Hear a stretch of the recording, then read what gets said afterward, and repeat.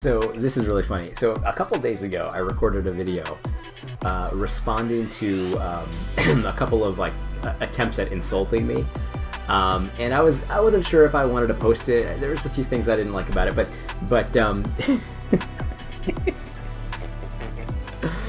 I feel like I have to now, and so I'm gonna post it at the end of this video. Basically, this is a tweet that just happened today about why somebody won't talk to me. As you see, this brother here says that the Rutland fellow is just building a platform. He should do it on his own steam. Don't try to ride coattails. This is a very cowardly way to say, I don't want to talk to him. Anyway, my video actually responded to this exact kind of attempt at insulting me 2 days or 3 days before it even happened. But anyway, enjoy this video. So I was thinking about, well, what I was initially thinking about was how people will attempt to insult me, and how the ways that people attempt to insult you actually tell you more about them than it does about yourself. And one of the ways I was thinking of was how people like to say that I'm just trying to build a platform. And, I don't have that many people who try to insult me, but the ones that do tend to say stuff like that. You're just trying to build a platform. And what's so stupid about that is, building a platform isn't an insult. Like, yes, I am trying to build a platform. I think I'm right. I think my ideas are better than the popular ideas, and so I want my ideas to be given a bigger platform than what's popular right now.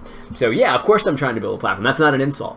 But if I was just trying to build a platform and the content didn't matter to me, I would not be doing what I'm doing. I would be the most incompetent person ever if I was doing what I'm doing. I used to have connections with the evangelical intelligentsia, the soy latte drinking folks. I used to have connections with Gospel Coalition, and I used to write for blogs that had a lot more traction than mine does now. But I've been blacklisted from all of that stuff because I do not have the approved minority opinion. And so if I was just trying to build a platform, you would think that I would have invested my time and energy into doing what everybody else was doing in the evangelical intelligentsia. But though I am trying to build a platform, the platform is not what's important to me. It's the ideas that are important. And so I'll always be smaller than the Gospel Coalition, most likely, because obviously the quality is not as high, but also the content is not approved. It's not the improved evangelical intelligentsia opinion. So I find that anyone who thinks that's an insult to tell me I'm just trying to build a platform, it actually works to encourage me, because it kind of tells me that you are fearful that I will build the platform. I don't think I've made it yet. I only have 1,300 subscribers on YouTube, right? So I don't think I've built a big enough platform yet. But every time I hear that criticism, it actually encourages me. It makes me feel like, yeah, maybe I am having an impact here. So keep it up, guys. I will do my best to have an even bigger platform tomorrow than I do today. Anyway, I was thinking about white supremacy, right? And how social justice warriors oftentimes believe white supremacist ideas. And it's this idea of these white knights, right? So what you'll get is social justice warriors, and they think that they are being so courageous, defending the rights of the women and the minority classes and things like that. And so they look really good to people because they supposedly care about minorities, and they this and that, blah, blah, blah. But what ends up happening is they end up spouting a lot of white supremacist ideas accidentally. Because for them, it's not really about treating people fairly, it's about looking like they're treating people fairly. And so here's an example that I often bring up. Matt Chandler, one of his MLK 50 speech, one of the worst parts of his speech was this whole idea about his affirmative action hiring practices. He really wants to hire a black campus pastor, right? And what he said was that he would hire a black campus pastor ahead of a white campus pastor, even if he was less qualified, even if he wasn't as good, just for the sake of diversity, because that's important to him. And to a lot of people, that looks really good, and he got a lot of applause for it. And that's got the optics of someone who actually cares about minorities. But when you take a step back and think about what he's saying, listen to this. What he's saying is, these minorities, these blacks, these Latinos, they need a little extra help from us white people. Nothing's ever going to get done for them unless we lower that bar, give them a little extra credit, and we help them out. A black person can't empower themselves. They need to wait from a white person on high to grant the privilege to them, to grant the power to them. And unless we do something about it, nothing's ever going to change, folks. Remember in his speech, he said, we've got to say something. He was so emotional about that. Listen, Puerto Ricans don't need white people's help. We can empower ourselves. We can grab whatever we want to grab ourselves. Whatever power, whatever privilege, whatever positions. We have the capability to do that. We don't need white people's help. We don't need you to lower the bar for us. And anyone who thinks that we need to lower the bar for Puerto Ricans or blacks in order for them to have the same opportunities is believing, accidentally, a white supremacist idea.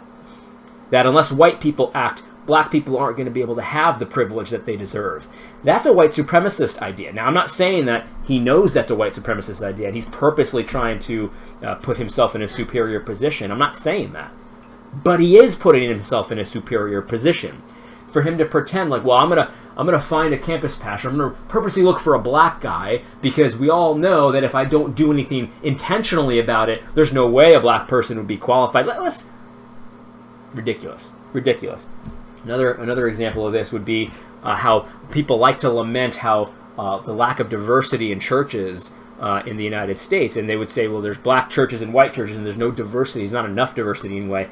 And I don't buy that narrative, by the way. I don't really think that that's something that is a rampant problem. I don't even think, biblically speaking, you could say it even is a problem at all. But anyway, let's just say I did grant it for a second. Oftentimes what you'll hear is someone say, well, white people have a disproportionate responsibility to solve this. And what that does is it kind of says, well, I know black churches are segregated too, but white people really are the ones who have to act in order to desegregate them. We cannot say to the black churches they need to desegregate as well. In fact, if you read Dr. Eric Mason's book, he kind of talks about that and how black churches shouldn't necessarily desegregate just for desegregation's sake. But you don't hear the same thing going on for white people. No, they do have to desegregate for desegregation's sake. And that's another white supremacist idea, to say that, well, it's really the white people's responsibility to solve this. No, it's not. That's a white supremacist idea. Again, as if the white people, if they don't act, then nothing will ever get done. That's not true. That is not true. That's a white supremacist idea. Blacks and Puerto Ricans don't need white people to act in order to get things done. Absolutely not. They have the moral responsibility before God. They're made in the image of God too. If lack of diversity is something that's wrong in the church, then it's just as wrong for black churches as it is for white churches. Right? I mean, have I got that right? Or are we showing partiality here too? You see, this is the thing. Social justice warriors often will support things that look really good, but really they're not really good. Anyway, I hope this was helpful. God bless. So there it is. I thought that was pretty funny. I actually checked. I recorded that video on Monday, and these comments were Wednesday. So it was 2 days before I'm a prophet. I am a prophet. But anyway, I hope you found that helpful. There was some extra content at the end of that as well. Now, if you excuse me, I have to go back to YouTube to see what my white overlords want me to say today. I'm going to explain why I mainly read white male theologians. Need I say more? Here we go.